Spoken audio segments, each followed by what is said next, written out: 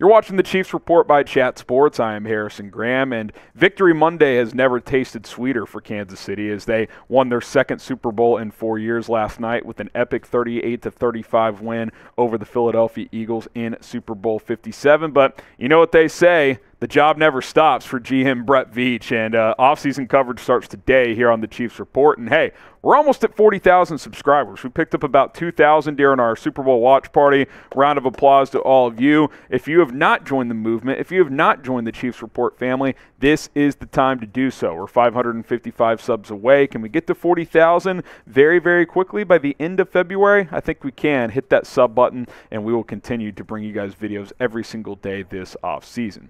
Let's talk about the quarterback, Patrick Mahomes. We'll first talk about kind of off-season timeline with his injury, and then we'll talk about his legacy a little bit as well. Patrick Mahomes said his ankle injury shouldn't affect his off-season training. Here's what he had to say. He said, "I'll for sure be ready for OTAs and everything like that. Obviously, we'll continue to rehab, continue the treatment that we were doing, and just give it some rest. I think the best thing for it is going to be rest. Just try to make sure when we get to OTAs, I'm ready to go. One thing that I might take a hit is my golf game, so I'll take a few weeks off of that."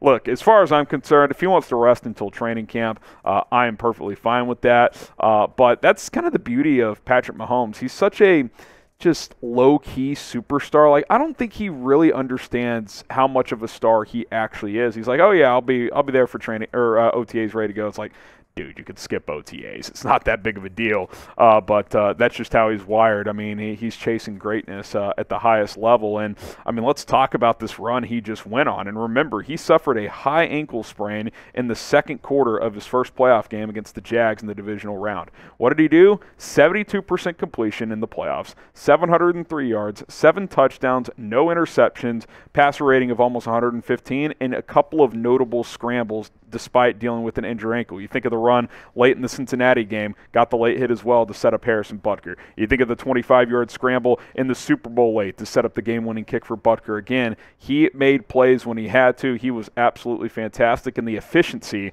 was just off the charts. A great playoff run for Patrick Mahomes. And now you look at his resume, and this is a guy who is 27 years old and has only started 5 years in this league.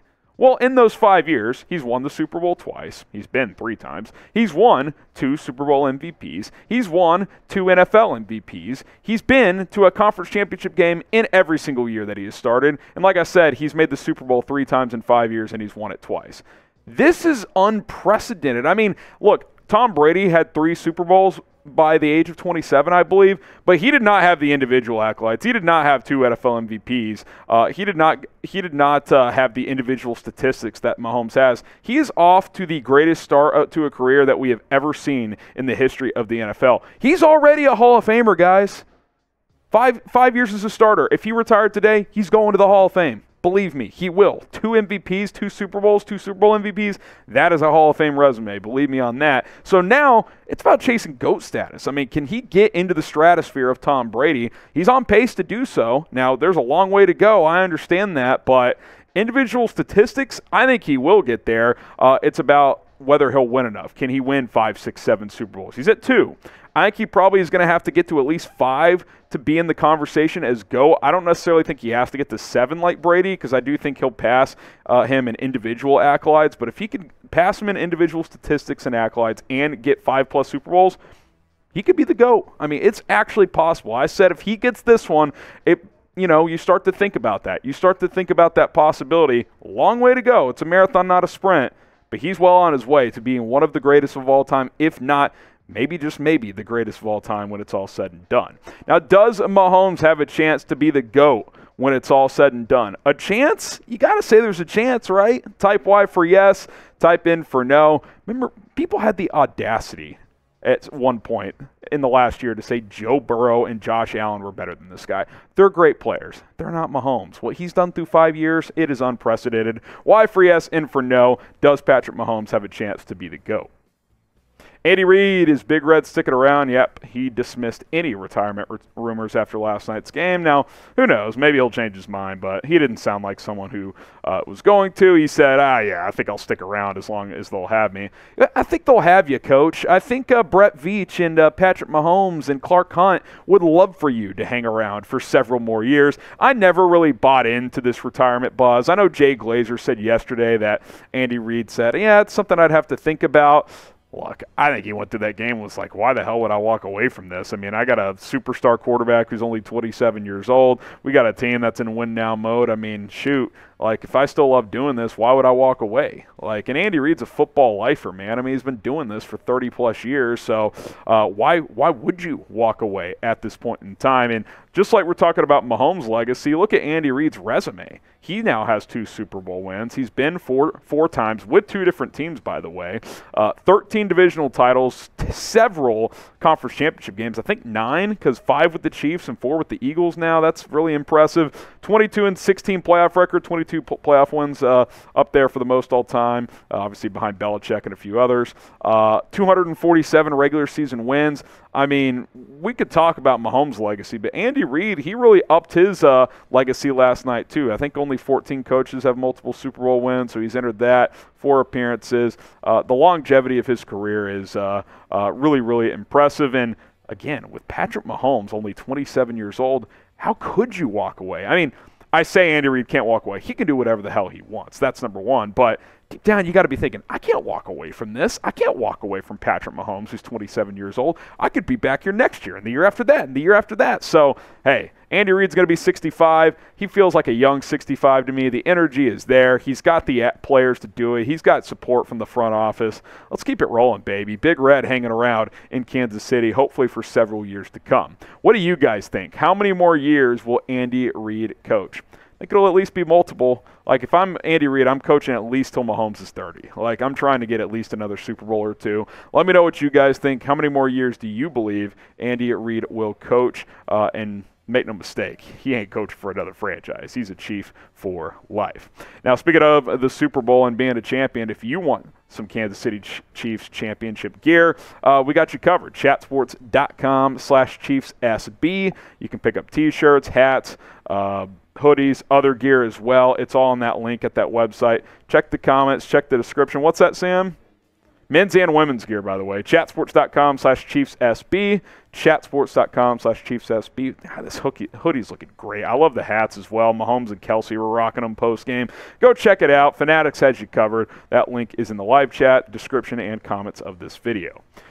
All right, from Andy Reid to his offensive coordinator, that is Eric Bieniemy. Is he set to leave? Well, he is set to interview with Washington for their offensive coordinator vacancy. Ravens and Cardinals could be interested as well. I think he's going to interview with Baltimore as well. That's at least what was reported before the Super Bowl. We know for sure he's going to sit down with Ron Rivera in Washington. Here's what Andy Reid had to say when it comes to his offensive coordinator. He said, listen, Eric Bieniemy has been tremendous for us. I think he has been tremendous for the NFL. I am hoping he's having an opportunity to go somewhere and do his thing where he can run the show and be Eric Bieniemy. Let me say this, and look, I will freely admit at the end of last season, I was critical of Eric Bieniemy, and I thought it was probably best to let him go. To the Chiefs' credit, they brought him back and they won a Super Bowl. So obviously, they were right in sticking by him. Jonathan Gannon, the Eagles' defensive coordinator, likely getting the Cardinals job, it looks like, potentially getting it at least, over Eric Bieniemy, who has interviewed for half the league, which clearly something's off there. I'm not sure what, and, that's a different conversation for a different day. But the offense, Andy Reid and Bieniemy ran circles around Gannon, and Gannon's going to get a head coaching job, and Eric Bieniemy's got years and years and years of being this OC and helping run this offense with that track record of how good it's been, and he's going to have to go call plays elsewhere before getting a chance. It doesn't make sense to me. I think it's bogus, to be honest with you. I mean, look at the offense this year. They trade Tyreek Hill. I mean, people like Bart Scott didn't even think the Chiefs would make the playoffs this year. What did this offense do? It was more efficient than ever. It led the NFL in points per game, yards per game, pass yards per game, second and third down conversions, second and red zone touchdown conversions. I mean, the creativity of this offense, which Eric Bieniemy has fingerprints all over, is on display every single week, and he's going to have to go call plays for Washington, for Baltimore, Arizona. Come on. I just don't get it. He deserves a chance to be a head coach. I don't know if he's a shitty interviewer. I don't know. I don't know what the problem is, or interviewee, I should say. But it appears he's going to have to go call plays elsewhere, and I do think he will leave. I do think he'll be someone else's play caller. So what do you guys think? What will Eric Bieniemy do? Type L for leave or type S for stay? I think he probably walks. And, hey, great run, man. The guy helped the Chiefs win 2 Super Bowls. Let's get to some trade rumors. DeAndre Hopkins, could he be a trade target for Kansas City? He's likely going to get traded from Arizona. Maybe, depending on who they hire, that could change. But with Kyler Murray set to probably miss at least half of next year, kind of feels like a transition year for the Cardinals. They're going to hire a new coach. They got a new GM. DeAndre Hopkins on the wrong side of 30. Kyler's injury. Feels like a separation makes sense there based on reports as well. And how about Nuke this morning tweeting at Patrick Mahomes? He says, at Patrick Mahomes is different, eye emoji. I don't know, man. Nuke's got a no-trade clause, so if Kansas City's interested, you would think he would waive that for Kansas City. And he's still very good, man. Now, the last couple of years, he's missed time for various reasons. This year, he had that PED suspension, but when he was out there, he was still very good. 2021 missed some time with injuries, but he was still effective. His last 2 full seasons, I mean, he was top 5 receiver in the league, no doubt about it.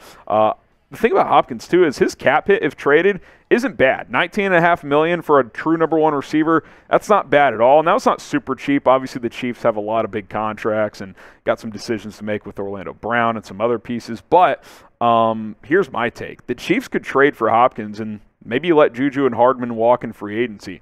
And that's no slight to Juju, but A, Hopkins is a better player, and B, Juju, if I'm him, I'm looking to cash in. And look, if he cashes in elsewhere, good for him. He should. I mean, he played a key role for this team, was huge in the second half of the Super Bowl. The team might throw $18, $20 million at him. And if I'm the Chiefs and I can trade for Hopkins, who it makes in that range, who's a better player, I'd probably just rather do that than re-sign Juju to a multi-year deal. Not that I'm opposed to bringing back Smith-Schuster.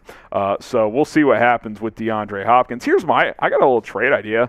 2nd and 4th for Nuke, 63 overall, 63rd overall pick, throw on a 4th as well. I think a 2nd would get it done for most teams, but Chiefs would maybe have to throw in an extra pick as A, they're picking late in the 2nd round, and B, Arizona would realize, we're really helping out a really good team get even better. So 2nd and a 4th for Hopkins, I'd do that. Brett Veach has 11 draft picks this year. Would you do this trade?